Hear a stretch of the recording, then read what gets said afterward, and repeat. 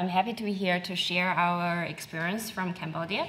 So first, let's start with an overview of the disease and the treatment.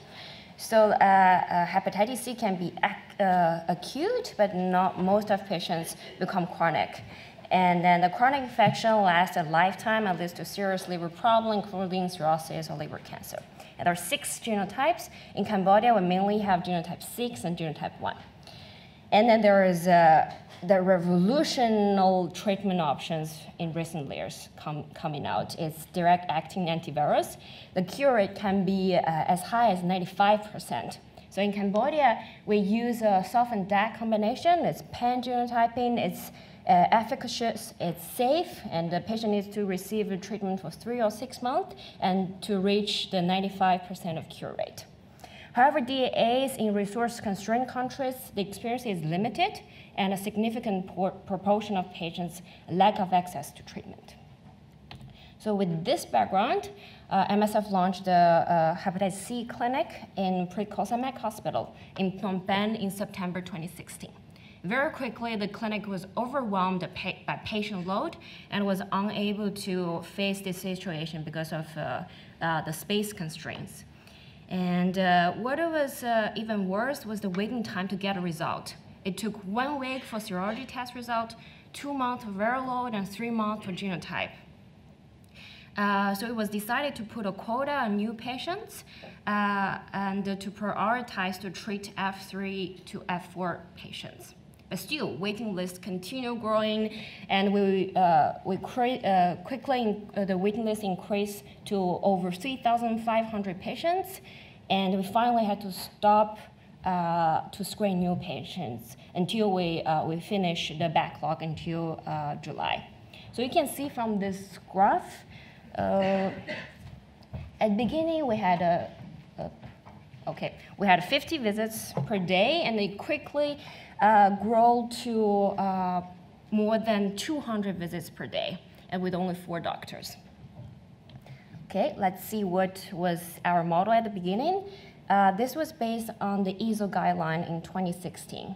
You can see the visits, including the labs, counseling, consultations, and allow us to provide some services for the cirrhosis complications management.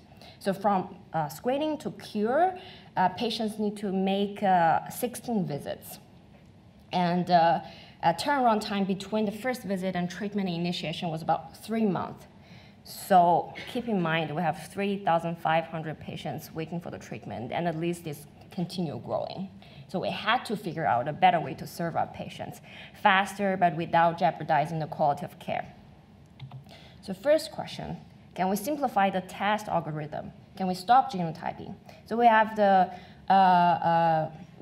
majority of the patients with genotype 1 and genotype 6. Genotype 1 was very well studied about the efficacy of SOF-DAC combination, but we knew little about genotype 6. So we demonstrated the effectiveness of SOF-DAC on genotype 6, and from then on, we decided we can safely stop genotyping.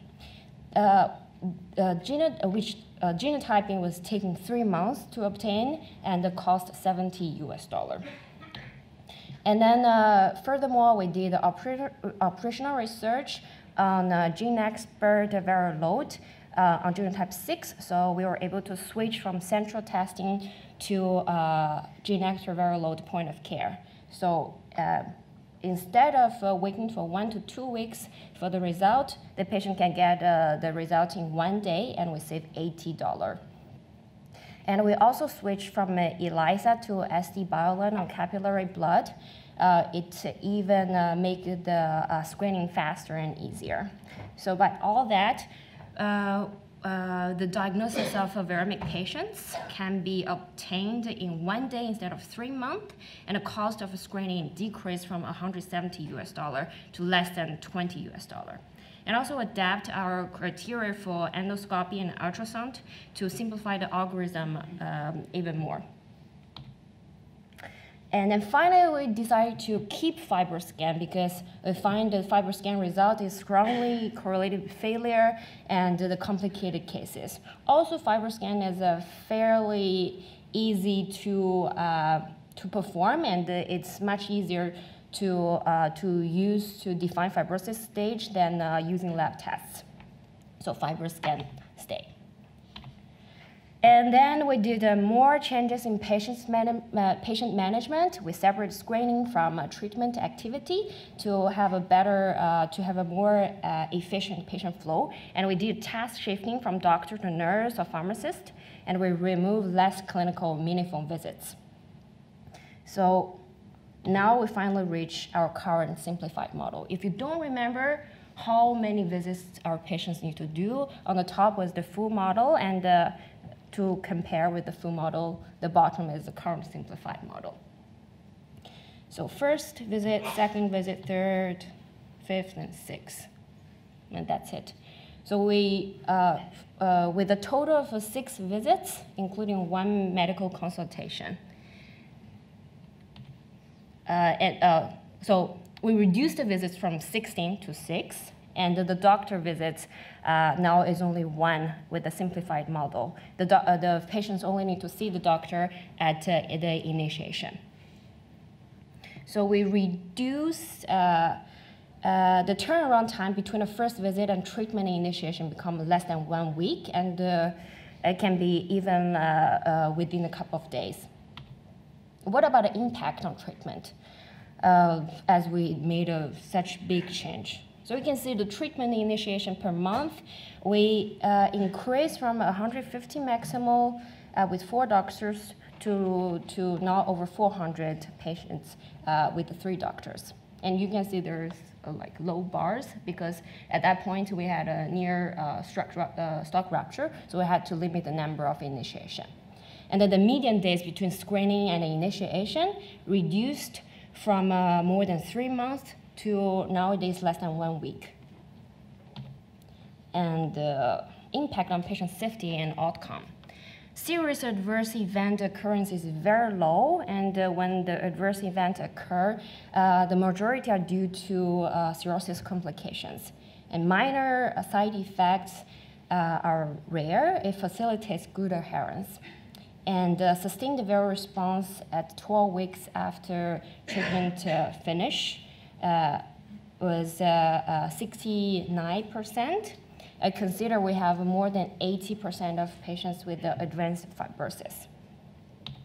So after hearing our experience, actually, on the way of simplification, we are trying to balance the 2 questions: expanding treatment to all or manage cirrhosis, treat the cirrhotic. What would you choose when you see these 2 options? So what if I say, by manage the cirrhosis and treat the cirrhotic, your team need to do 5,000 ultrasounds and 2,500 endoscopies next year. And as a consequence, your team capacity to treat patients decreased from 25,000 to 5,000.